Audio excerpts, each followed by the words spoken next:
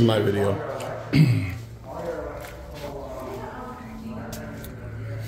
There's a lot of big houses and there's kind of tight parking out here. I don't know what the HOA rules on parking, but that could be an issue because you have 5-bedroom house and you've got 2-car driveways. Not saying it's a huge negative, but it's something to keep an eye out because people do like to put a lot of people in their house and they drive. Bedroom up front. These are all painted at a like an eggshell finish. It looks like the original owner, maybe they rented it out.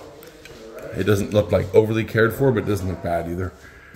You can see like we're missing stuff like that piece there, and it's very, very low maintenance type stuff, easy stuff to take care of.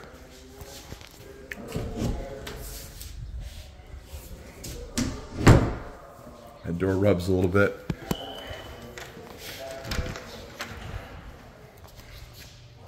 It's decent garage space.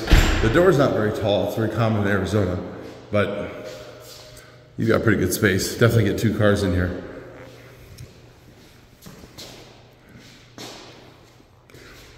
It's odd the water heater's not out here. Must be in the laundry room. Pantry here. Double door. You have gas in the stove. Vaulted ceilings in here. This is the living room area. Master's right there. Other bedrooms are right here. So laundry room is right here.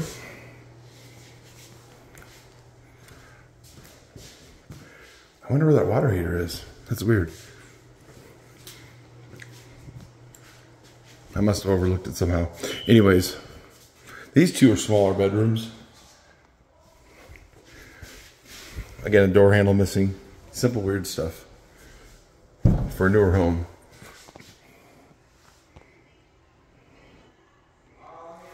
Just maintenance stuff.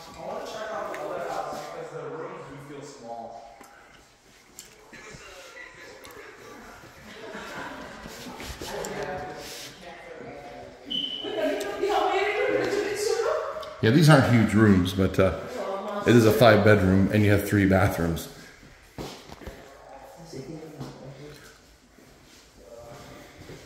This here is an extra return duct. It's always funny to me that they put it by the exit duct, but that helps keep that airflow in this room as well. That's the living room again. And the master bedroom back here.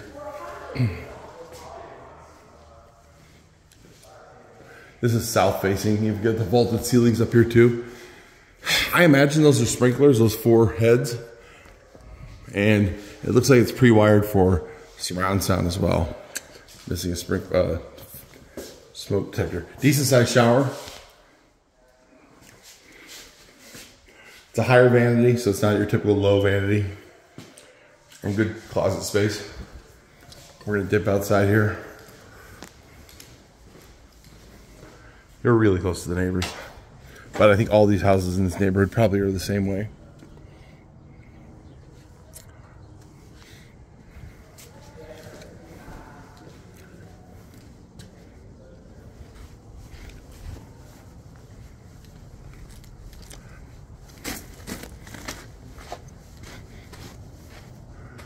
Oh, I think you may have an instant gas heater, water heater on the outside. It's right there. Obviously, we're missing some screens. One thing I like about this is it does have the walk path behind it, and it sits really low. When they're level with your house, it's kind of weird when people can look in, but this makes it real hard for them to do that. This is a decent house, but it does have the smaller bedrooms.